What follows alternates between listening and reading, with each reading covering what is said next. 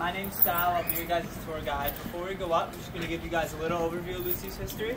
So Lucy was built in 1881, making her the nation's oldest roadside attraction. This isn't where Lucy was originally built, though. She was actually built 2 blocks that way where that brick high-rise is now. She was over there in 1962. She was condemned and just left for another 7 years, getting worse and worse every single day, until 1969 when they were going to tear her down. But a group of people in Margate really loved Lucy. They wanted to keep her here for a much longer time. So they went door to door, they had big sales, all kinds of different fundraisers, and actually managed to raise enough money to have Lucy moved here in 1970, where we have been restoring her ever since. Alright, you guys ready? Yeah. Awesome. Alright, yeah, I'll take the tickets and you guys just head on up. Tickets?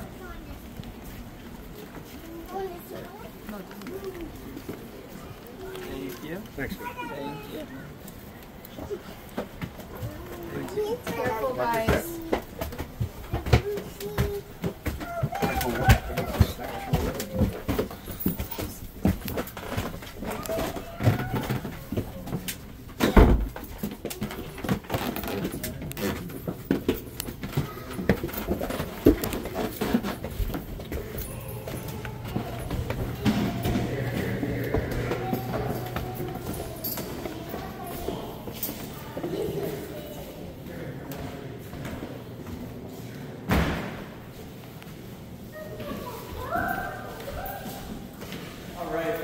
Could sit or stand around here, whatever you feel like doing. I'm going to play a little movie for you, okay?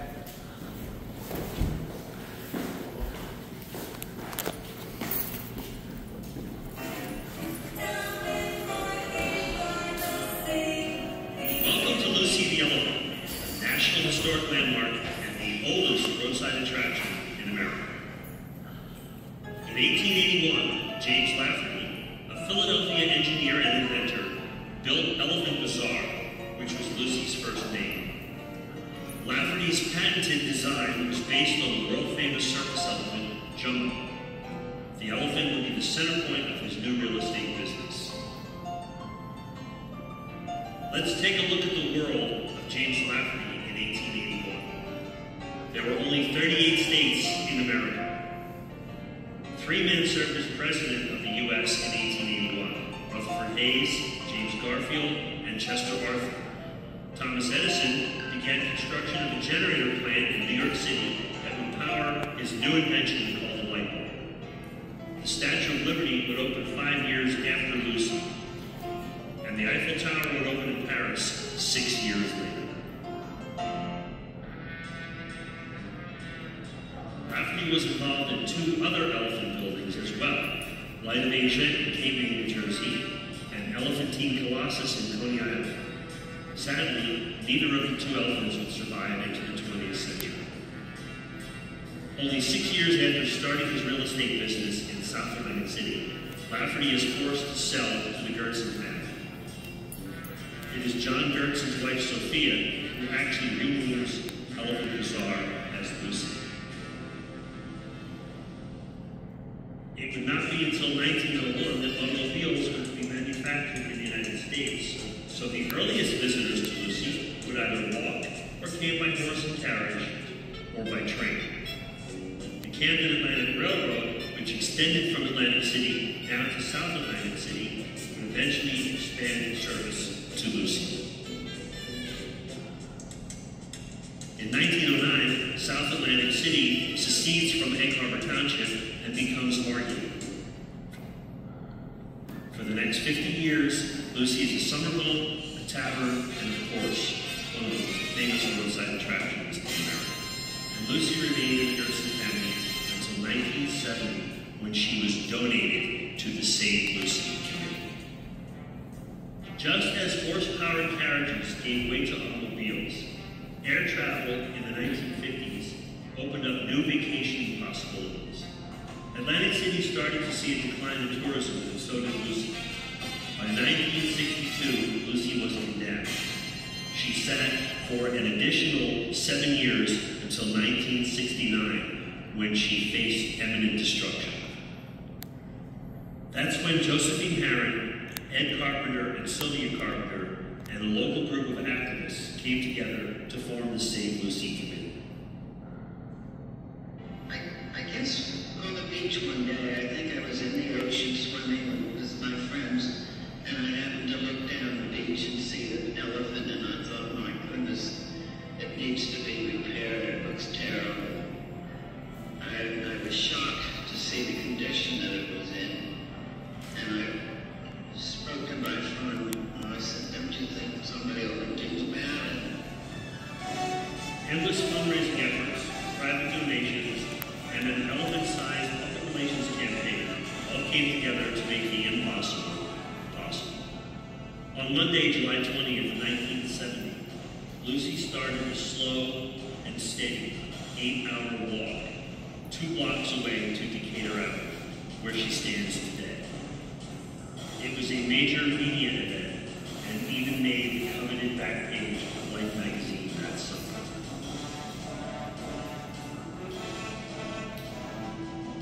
Now the real heavy work began to restore Lucy. 4 more years as Lucy finally reopened to the public. In 1976, Lucy was granted the honor of being designated as a National Historic Landmark. Visitors often ask, what is the biggest challenge in caring for Lucy the elephant? The answer is simple: the weather. In 1929, a storm destroyed the original riding carriage on Lucy's back, known as the howdah.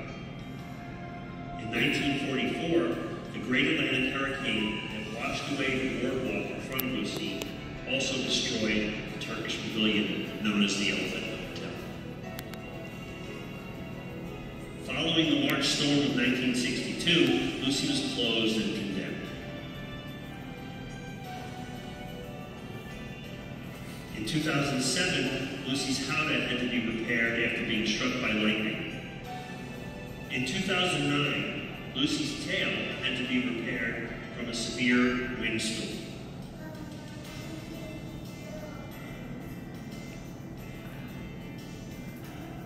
In 2012, Superstorm Sandy did heavy damage to the park surrounding Lucy, but only her feet got it. It is the day-after-day sandblasting from the beach that does the most damage to Lucy, and every few years she must undergo painting and ongoing restoration.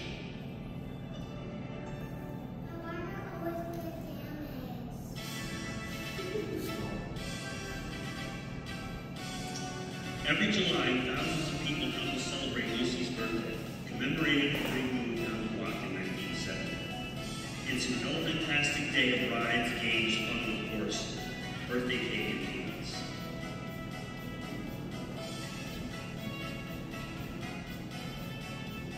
Please check in with Lucy on her website. Like Lucy on Facebook. Follow Lucy on Twitter and Instagram. Sign up for Lucy's newsletter. And watch Lucy TV on YouTube.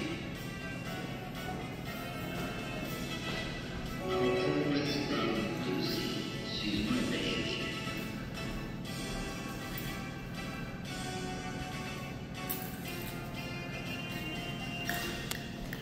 Alright, so a common misconception a lot of people have of Lucy, I don't know if you guys have ever heard of this, is that she used to be a hotel. If you've heard that before, it's not true. Lucy herself was never a hotel. The hotel was a separate building next to her. The only time anyone's ever lived inside of Lucy was in 1902 when a British doctor and his family rented her out as a summer home. They only stayed here for that one summer though because a storm came and Lucy was buried up to her knees in sand and they had to be dug out. All the rooms you guys see here with the pointy tops are all once bedrooms except for this one. This was their bathroom.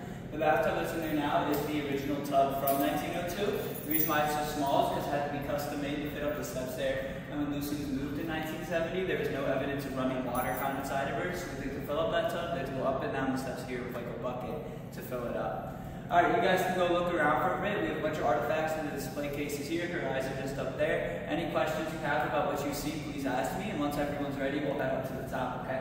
Great. Yeah.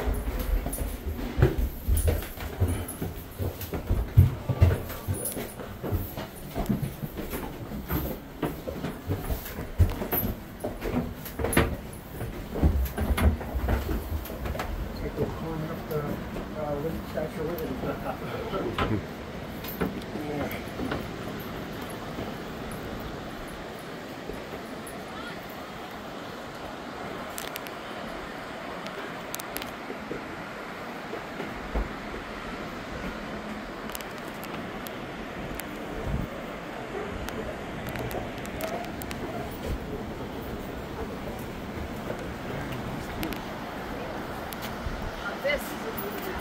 Hey. Would any of you guys like a picture while we're up here? Sure, yeah.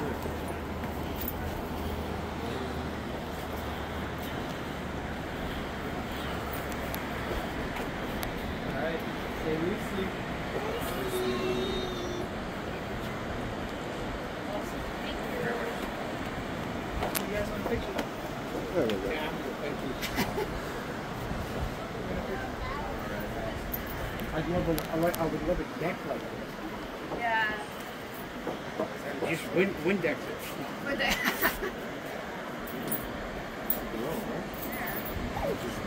I can ride it to back.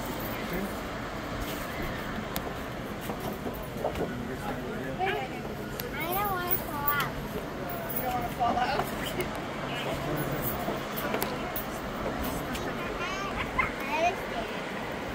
Hey.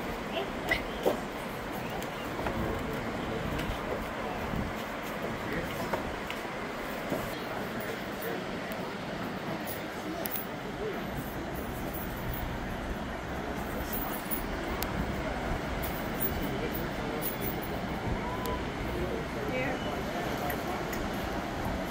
Here.